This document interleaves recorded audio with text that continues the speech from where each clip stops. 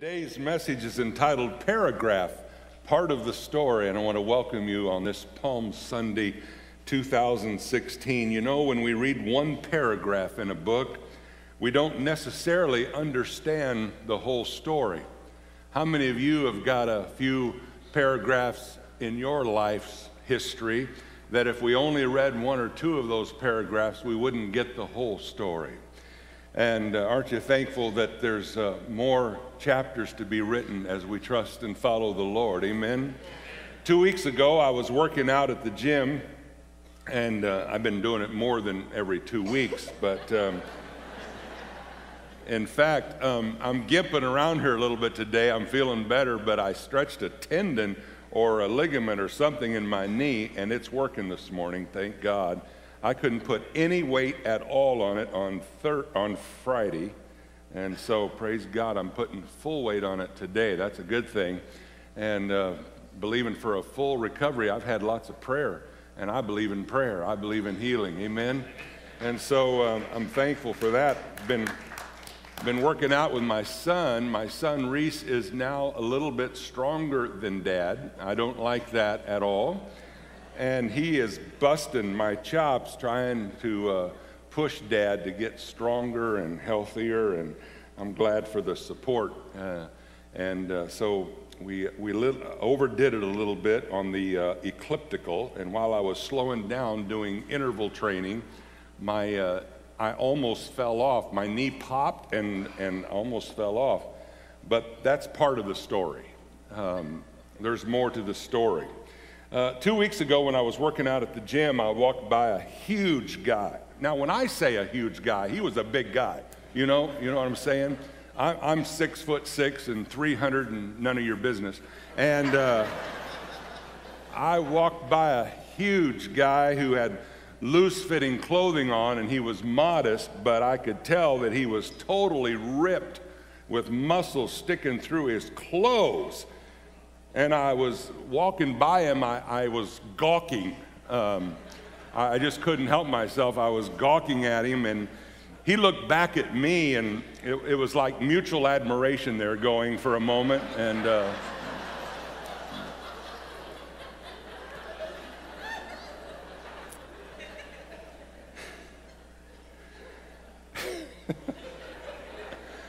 and you know, you're thinking when you see a guy like this, I mean, you know, muscles everywhere. And I'm thinking, man, you know, this guy probably hasn't worked out much in his life. He just woke up that way, you know. And man, those kind of guys just aggravate me to pieces. But we began to talk for a few minutes, and he began to encourage me. Come to find out, this guy had 8% body fat. That's just not right. Yeah. Then I find out some more of the story. He tells me he lost 120 pounds of mostly body fat and then gained back 85 pounds of muscle. Told me some of his journey, and what a journey the man has been on. Told me of his insecurities, of his weight, a few things about his life that I would have never known just looking at him on that day. Today's message entitled Paragraph, Part of the Story, and it's titled that because one paragraph in a biography doesn't always give us the whole picture of a person. This was the story of the Apostle Peter.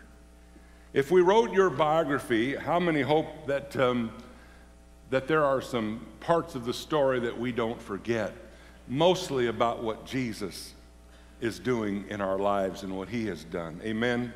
Let's pray here for a moment. Father, I thank you. What a beautiful spirit in the house. I thank you, Lord, for a tremendous season of life groups with the men and the women and in our homes and various things going on, Lord. I thank you that we have become more than a church of Sunday morning. But there are relationships that are being nurtured and cultivated. We realize, Lord, that we can't grow as disciples only sitting in straight lines looking at a pastor preach a message. We need you. We need one another.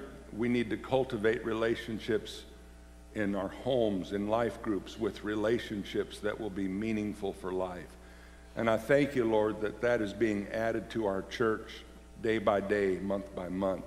I thank you for the way people are embracing this. I know, Lord, just by being close to a few guys around a table the last 6 weeks for me, I feel closer to the whole body because I have some people that we get to talk and pray with and talk about the things of the Lord. And I thank you, Lord, for these opportunities that are provided here at our church. And I thank you, Lord, that we can live for you, and the reason we can is purely by your grace. 2,000 years ago, you went up a hill called Calvary and laid down your life so each one of us could live, truly live. And our best isn't good enough to deserve your love, and our worst isn't bad enough to keep us from your love. Thank you for grace, and may we not disgrace your grace, nor take it for granted or abuse it. And may your grace flow through us in such a way that others may see it in action. I pray this on Palm Sunday, when those 2,000 years ago you entered into Jerusalem and prepared to die for us. Thankfully, the story didn't end there. Resurrection Sunday morning was on its way. We give you praise today, Lord. Amen and amen. Matthew 26, 69 through 75 says, "Meanwhile, Peter was sitting outside in the courtyard. A servant girl came over and said to him, 'You were one of those with Jesus, the Galilean.' But Peter denied it in front of everyone. 'I don't know what you're talking about,' he said. Later, out by the gate, another servant girl noticed him and said to those standing around, 'This man was with Jesus of Nazareth.' Again, Peter denied it, this time with an oath. 'I don't even know the man,' he said. A little later, some of the other bystanders came over to Peter and said, 'You must be one of them. We can tell by your Galilean accent.' Peter swore, 'A curse on me if I'm lying. I don't know the man.' And immediately the rooster crowed. Suddenly, Jesus' words flashed through Peter's mind. 'Before the rooster crows, you will deny me 3 times that you even know me.' And he went away weeping bitterly." Palm Sunday represents a day 2,000 years ago when the crowds at Jerusalem cheered Jesus as the new king. "Hosanna," they shouted as he came and made his entrance into Jerusalem. "Blessed is the one who comes in the name of the Lord." But just a few days later, that same crowd are now shouting shouts, "Crucify him! Give us Barabbas." Those same inconsistencies still seem to be part of human nature. We all have witnessed how quickly public opinion can turn. In today's world, you may be celebrated as a superstar one day, and your reputation may be literally down the drain the next day. But there was something else to notice that must have hurt Jesus even more than the turnabout in his public opinion as he marched into Jerusalem, as they were crying shouts of "Hosanna, Hosanna to the King." And a few days later, they were shouting, "Crucify him." There was something else that must have hurt even more. It was the fact that even his closest friends, followers, and especially his disciples left him in an hour of despair. Peter was one of the Lord's disciples. Peter had many good qualities, leadership potential. He was zealous for the kingdom of God, and he was a fighter, one to change the world in the name of our great God, one to speak up. He was the kind of guy that would speak up. He was willing to lay down his life for the good fight. Once Peter swore an oath to Jesus never to fail him. He said, "Lord, I'm ready to go with you to prison and even to die for you." But from our text today, we realize that Peter did not live up to his promise. He denies Jesus. Peter had to learn something that day that I think all of us have to learn. It's only through the grace of God that we stand. It's only through the grace of God that we can make good on our promises to serve the Lord. We need his strength. Can you say amen? I believe that's true for every person here today. If you're brand new in your walk with the Lord or you've been serving God for a long time, it's only by His grace that we stand. Much later in life, Peter writes in his first epistle, and look what Peter writes many years later after the death of Jesus and the resurrection and the ascension to heaven. And now Peter is writing as one of the older apostles that is still living, and he writes in his first epistle, and he says in 1 Peter 5:12, my purpose in writing is to encourage you and assure you that what you are experiencing is truly part of God's grace for you. Stand firm in this grace. Peter had learned the lesson the hard way. We stand fast in the grace of God alone. We may not have all the answers. Amen? We don't have all the answers in life. And we may not fully even understand our salvation. But we can stand, endure, and prevail when we stand in the grace of God. And that is the good news. God tells us today on this Palm Sunday, if we fail once, don't raise your hand, but how many have failed once? If we fail twice, how many have messed up at least twice in your life? If we mess up 3 times, has anybody messed up 3 times? How many hope we don't keep counting?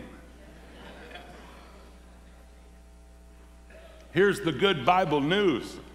I hope you understand this is not just good preaching material, but the Bible news. And when I read about Peter, the apostle,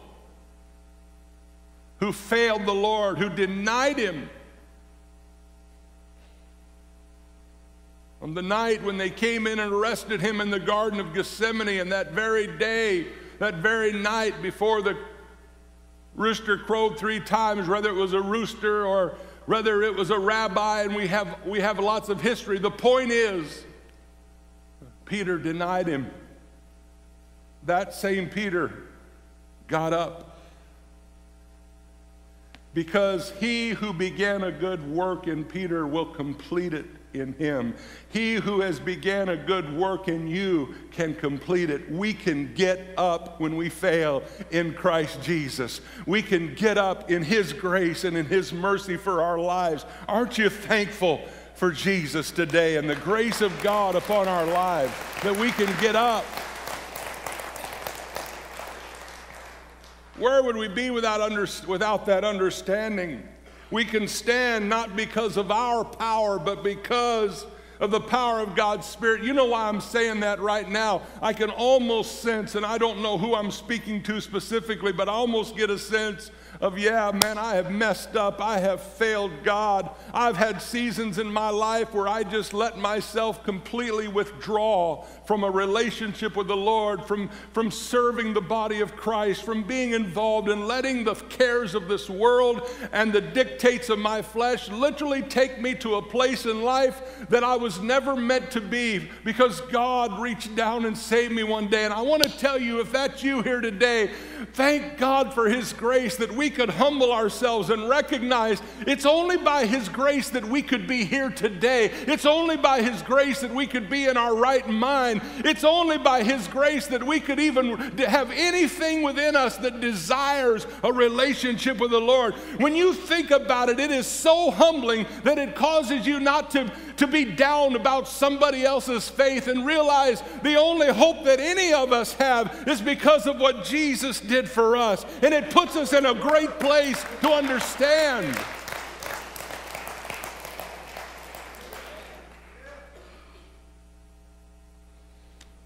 At the end of his life, Peter fulfilled his promise to die for Jesus through the power of the Holy Spirit. Peter ended up dying for Jesus. The denial was only part of the story. This was the same Peter who had cursed Jesus in order to save his own life. One paragraph doesn't tell the whole story. I'm so glad that as I walk with many of you through the years, and you've walked with me, and we serve God together, aren't you glad that one paragraph don't tell the whole story? Peter frequently represented apostle of little faith. So the question becomes, how can we know our faith is ineffective? And I'm going to give you some things real quickly here. Ineffective faith attempts to anticipate God's plan. Oh, isn't that true? Don't we want to anticipate how God's going to do the next thing for us? How He's going to do that? I mean, you know what? I almost am learning. I won't say this is, exactly 100% correct, but most of the time in my life, when I attempt to show God that I've got Him figured out, He is able to tell me in many ways that I don't. He can show up and be God all by Himself, and He can accomplish things in ways that I would never imagine. Ineffective faith attempts to anticipate God's plan. Abram and Sarai had trouble believing God's promise that they would have a child when He didn't come in the time they thought He should. So Sarai takes matters into her own hands by giving Hagar, her servant, to her husband. Now Hagar is having her husband's child. The Bible says the wild one is born, Ishmael. And even though God forgives and restores, and Abraham and Sarah received their promised son Isaac, Abraham still had to deal with his son Ishmael. You know, when we go off and decide to help God out, a lot of times we create things in our lives that we then have to deal with. When we ask God for something and have to wait, it's a temptation to take matters into our own hands and interfere with God's plans. Secondly, ineffective faith is marked by a lack of trust in God. Trapped against the sea, the Israelites faced the Egyptian army sweeping in for the kill. The Israelites thought they were doomed. After watching God's powerful hand deliver them from Egypt, their only response now was fear, whining, and despair. Where was their trust in God? Israel had to learn from repeated experiences that God was able to provide for them. God had preserved these examples in the Bible so that you and I today can learn to trust the Lord. I want to just say that to you before I move on to the next point. You can trust the Lord. We can trust Him. We can trust Him. Thirdly, ineffective faith is marked by an unchanged life. John compared people who claim they believe in God but do not live for Him to be unproductive trees that will be cut down.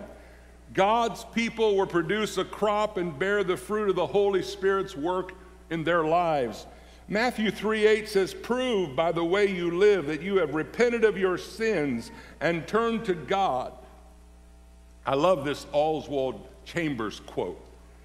And he says this, Oswald Chambers: "For one man who can introduce another to Jesus Christ by the way he lives and by the atmosphere of his life, there are 1,000 who can only talk jargon about him."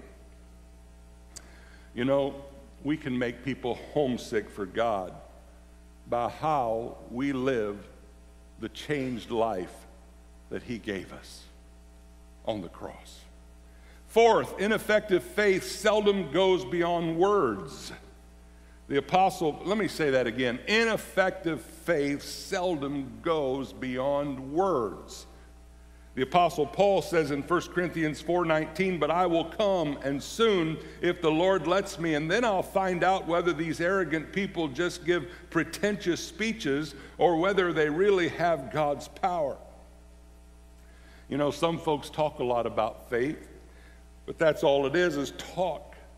They know all the right words to say, but their lives don't always reflect God's power. Preachers have to be real careful about this because we talk a lot. You know, I tell people it's easier to preach this stuff than to actually live it out. But God would have us to live in the power of His righteousness, in the power of His strength and might, in the power of the Holy Spirit. Paul says that the kingdom of God is to be lived. Our lives can prove that God's power is real. Those were 4 things in knowing if our faith is ineffective. So I want to switch it and ask, how can we know our faith is effective? Number 1, effective faith. If you want to know if your faith is being effective, number 1, effective faith depends on God. We see an account in the Bible where this happens to the apostles. In Luke 17:5, the apostles said to the Lord, "Show us how to increase our faith." The kind of faith we need is total dependence on God and a willingness to do His will. Faith is not a show. Faith is not a show. It's a growing and humble obedience to God as we depend upon Him. Secondly, effective faith rests on what Christ has done. Do we understand that what Jesus did was enough? It was enough. We don't need to strive anymore. While we labor in the work of the Lord, we get to rest in His love. There's work in the kingdom, but we don't have to strive. Big difference. Romans 5:1 says, "Therefore, since we have been made right in God's sight by faith, we have peace with God because of what Jesus Christ our Lord has done for us." The third thing about effective faith is it grows under pressure. Yeah, it grows under pressure. Anybody got any pressure on you? Anybody ever had pressure? When faith is strong, the results are huge. When faith is strong, you walk in joy and peace. Joy and peace for a child of God is not for just when everything's going right. It's when there's struggle going on, when there's pressure. We get to walk in joy and peace when there's pressure.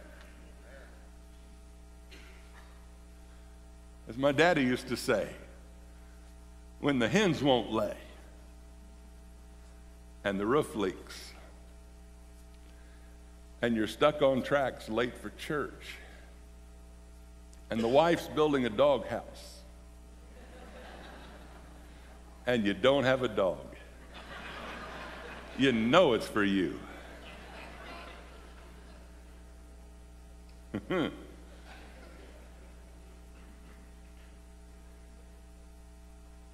There's joy and peace.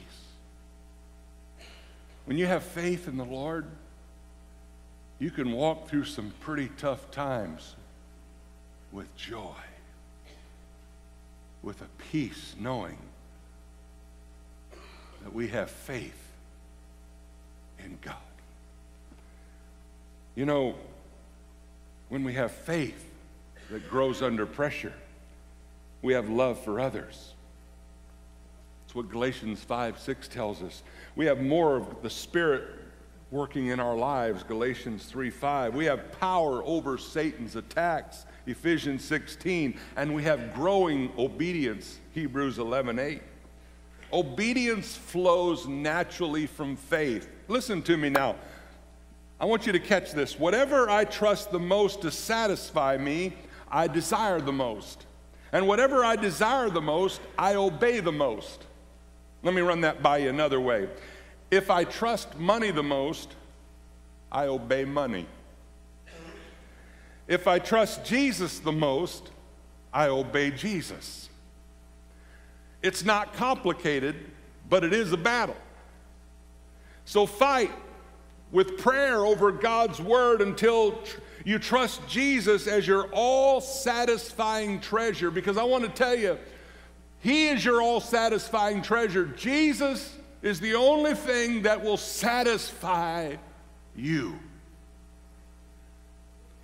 And when you do, you will desire Jesus the most, obey Jesus the most, and be satisfied the most when we trust Him. Jesus, let me say it this way, Jesus is our heart's most satisfying treasure. Fourth, effective faith becomes stronger through endurance. Listen to the Hebrew writer. He says this in Hebrews 10:35 and 36, "So do not throw away this confident trust in the Lord. Remember the great reward it brings you. Patient endurance is what you need now, so that you will continue to do God's will. Then you will receive all that He has promised." When an oak tree endures the test of wind, rain, and storms, it becomes stronger. I have 100-year-old oak trees in the ravine of my backyard. Sometimes when the wind is strong and the leaves are full in the summertime, I watch those trees and they move at the tops a huge distance. Sometimes when I'm watching them, I start praying for them. But you know, those trees are strong. They're amazing to me. And someone needs to hear this today. Somebody here, probably this is a word directly for you, even though it could fit everybody. If you don't quit, you're going to get stronger. I know what it is to be on a desert road 800 miles from home. As a 21-year-old young man with 3 sisters in an old Greyhound bus, a 1955 Greyhound bus that was wore out before we bought it. It was wore out times 3. We're 800 miles from home in Tucumcari, New Mexico, on our way to El Paso to sing for Jesus. And the rod in the engine in the back of the bus in that Detroit 671 engine had a rod in it that said, "I want out, I want out, I want out, I want out." And it made its way out. And that old bus, we were broken down. Motorcycle guy came by and somehow got it started, and we crippled it into town to Tucumcari, found ourselves at a campsite on a Saturday, had to cancel our meeting, had barely enough money to get to El Paso, didn't know what I was going to do. In myself, scared half to death. My 3 sisters with me. I grabbed some albums. Those are large CDs.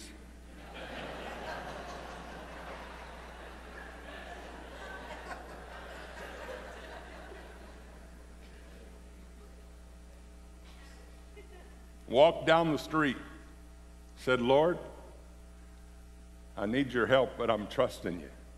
I'm going to take a step, but I'm trusting you, Lord." First little church I came to on a corner in the town of Tucumcari was a little Assembly of God church.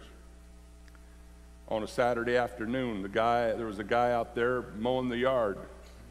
He was mowing, I was going to say he was mowing the grass, he was mowing the weeds. And I stopped him and said, "Hey," told him who I was, and told him we were broke down on our way to El Paso and that we were a singing group, and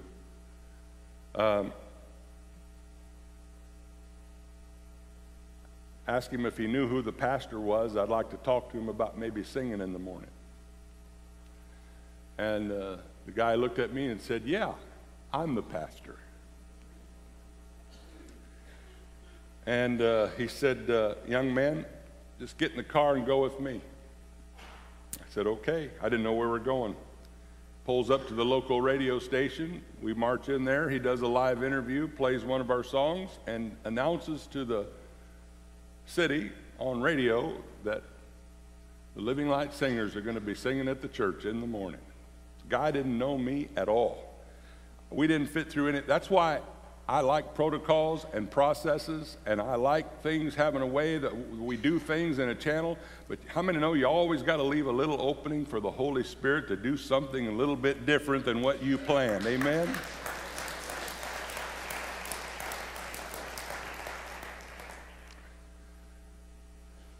sitting here telling the story, and I just caught Terry in my eye, and it seems like another life ago, hon, we were there, and I was literally greasy from working on that bus with albums. That was during the time I had my afro.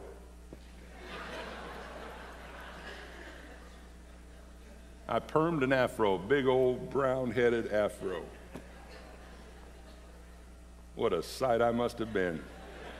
Grease on my nose, introducing myself to the pastor, and he says, "Yes, there is a God."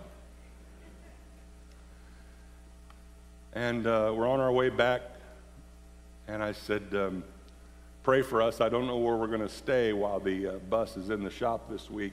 It's going to take a couple weeks. We're going to be stranded here."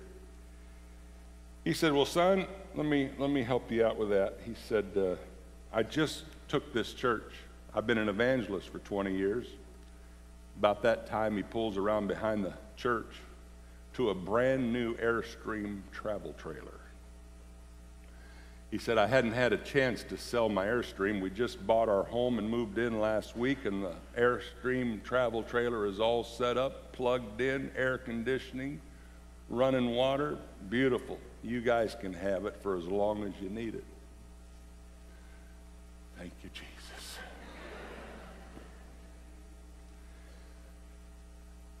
You know, God has a way of taking care. Harold Woodson gets a hold of me. Anybody remember Harold? He's in Carlsbad, New Mexico, 3 hours south. Finds out the trouble we're in, rents us a car, and we drive down there for a whole week of meetings. They hardly let us sing. They just let us sit there and heal and sing a little bit. Craziest church I ever been to in my life. They had about 400 people. One night we sang one song, and they all got up and started marching around the church. Before long, they left the church. While we were singing, they left. Pastor says, keep on singing, they'll be back. They had windows, and they were marching around the church. Pretty soon they came back, and they blessed on us. They gave us money. They fed us. They took care of us. They treated us like their children. You can depend on the Lord.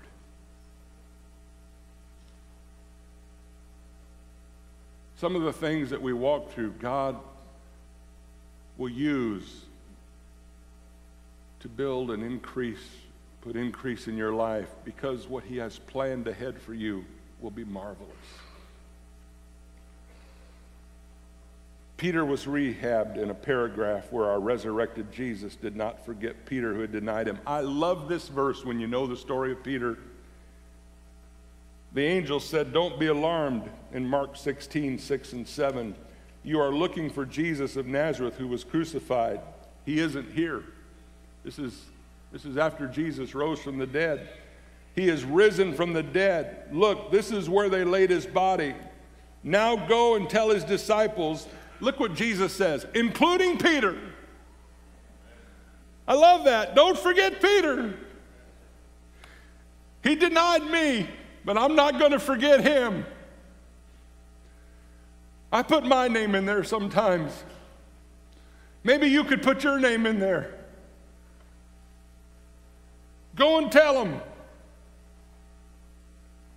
Don't forget Tim. That Jesus is going ahead of you. Jesus is going ahead of you, saints. Jesus said He's going ahead of you to Galilee. You will see Him there just as He told you before He died.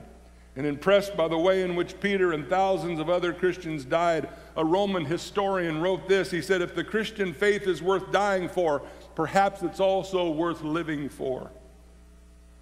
Let's learn from Peter, who learned to stand and walk in the power of the Holy Spirit despite human weaknesses.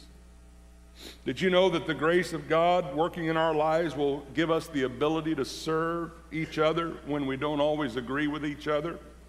One paragraph in our life doesn't have to be the whole story. Can I ask you a favor? Be patient with me. Be patient with each other. Be patient with the people you serve with. Be patient with the flesh that you don't like in others. You got a little hanging on yourself. Be patient with decisions you may not agree with, and let's take it to the Lord and allow love to rule our hearts, because God's love never fails.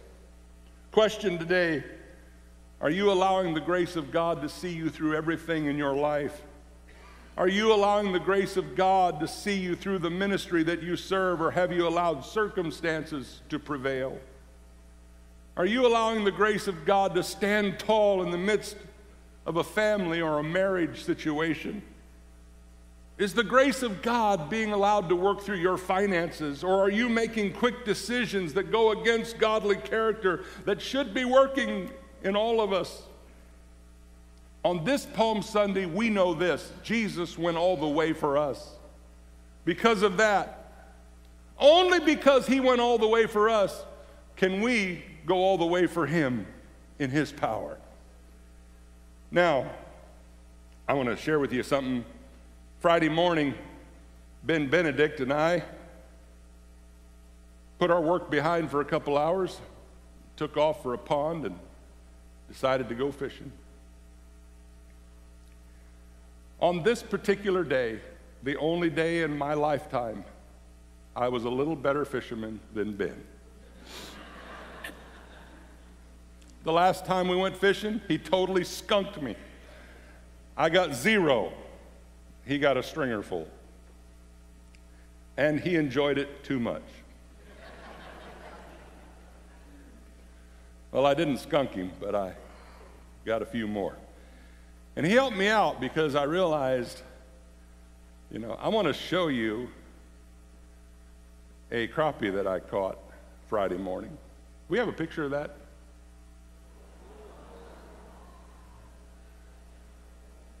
How many know that's a pretty nice crappie right there? Now I want to tell you, that's only part of the story. Here's the rest of the story. Look at me for a minute. Keep that picture up there. That fish is only about that long.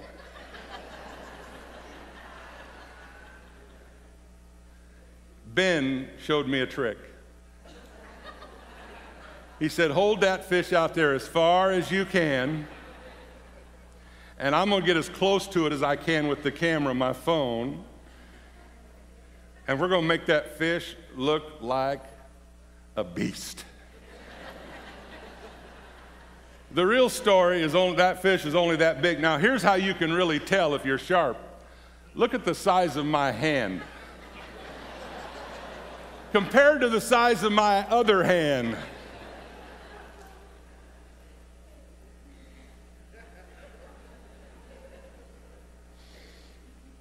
Doggone it, why did I give away that secret?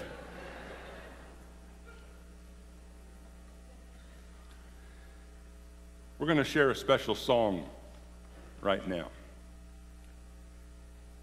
Come on up, you guys. And I want to remind you that as you go through life, whatever may have hindered you can simply become part of your story. Listen to this while they get ready. Listen to this real quick. Jesus already knew our denials and failures. Jesus already knew your shortcomings. He already knew your denials. He already knew your failures. And he still chose to go to the cross for you and me. What is that? How does that speak to your heart this morning? Yeah, Peter denied Christ 3 times. But did you know this? He denied him 3 times, but on the day of Pentecost, do you know who it was that got up and preached and 3,000 souls were saved? Do you know who it was? Peter. He got up with faith and strength of the Lord on the day of Pentecost, and 3,000 souls were saved in one day. That's 1,000% increase for each one of his denials. Peter messed up, but his story got stronger. We can stay seated as we consider God's grace in this song that we want to share with you. And I want to invite you to just be seated, and instead of maybe participating by singing it, I'd like you to do something that you're not used to doing. I want you to just sit there and soak in it. I want you to take these words in on the screen and let this song touch your life. His victory on the cross is ours. It's a gift. Let's pray. Lord, just believe that there are people here today that before this afternoon is complete, there will be calls made with relationships with friends that will say, let's pray for one another.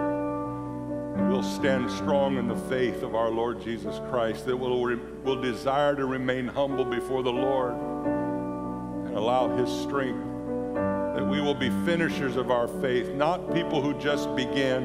There's a lot who begin. But Lord, you want us to be finishers. The Lord says we can come out of hiding. We're safe here with Him. There's no need to cover what He already sees. I pray, Lord, that as you prepared for the greatest part of the story 2,000 years ago, you went all the way to the cross and died for me and my brothers and sisters here.